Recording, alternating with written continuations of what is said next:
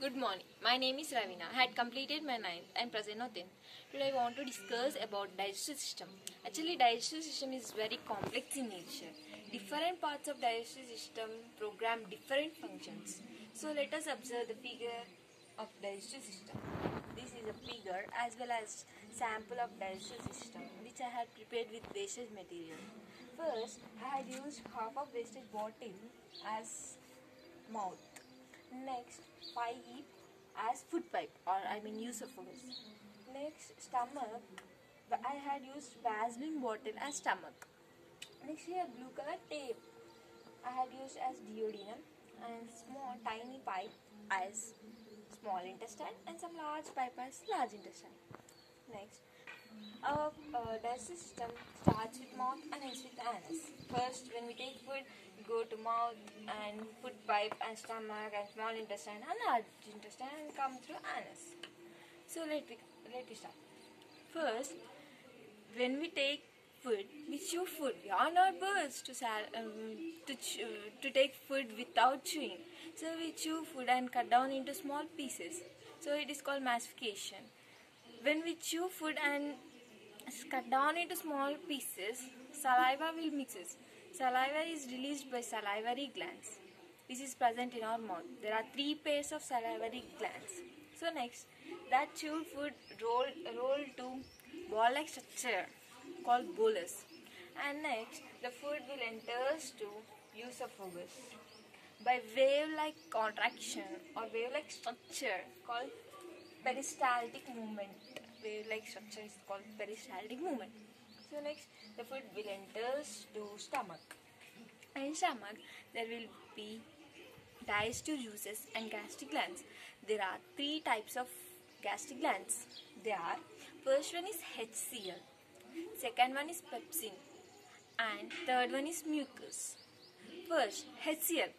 HCl helps us to digest food as well as HCl helps to kill bacteria. We may take food which contain bacteria, so HCl kills the bacteria. Next, pepsin. Pepsin takes the food. Pepsin takes the proteins from the food. Next, mucus. Actually, mucus is present at the walls of stomach. It helps to not to damage from HCl. Due to digestion of mucus, sometimes we may feel burning sensation in our stomach or acidity, etc. So next, after this total digestion, after this total process in stomach, that food is called chyme. Next, that food will enter to duodenum. Here, what will happen means from liver, bile and pancreas releases some juices to duodenum. First, bile. Bile digests fats which is present in food. So, take an example. Take one glass and pour water, and in that pour some oil. What will happen? The oil will float on water. Is it? Yes. The oil will float on water.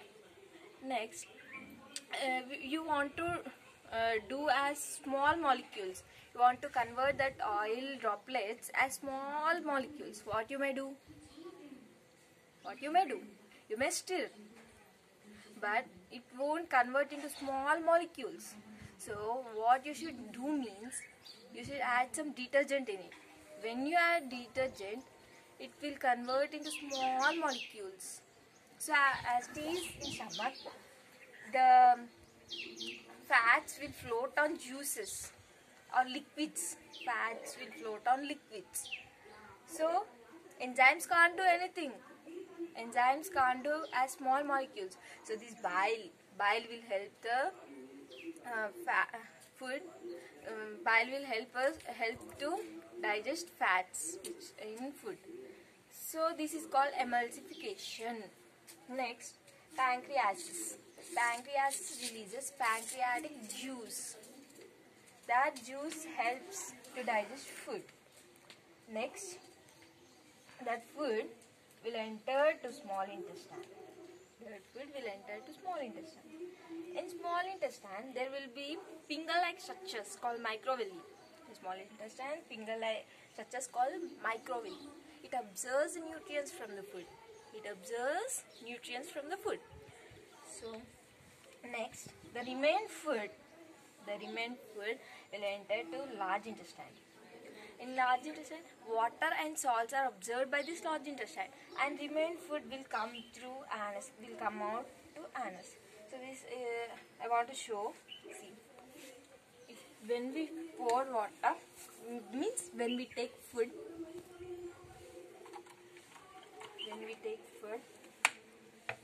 it goes to esophagus, and next it will go to stomach, and there will be digest, and chyme will come out to small intestine, and nutrients will be absorbed in small intestine, and next it will go to large intestine, and salts and water will be absorbed by large intestine, and next remained food will come out like this.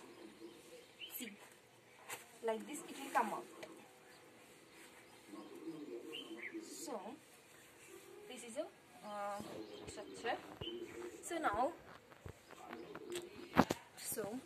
now to avoid problems in digestive system, you should follow 5 rules, only 5 rules.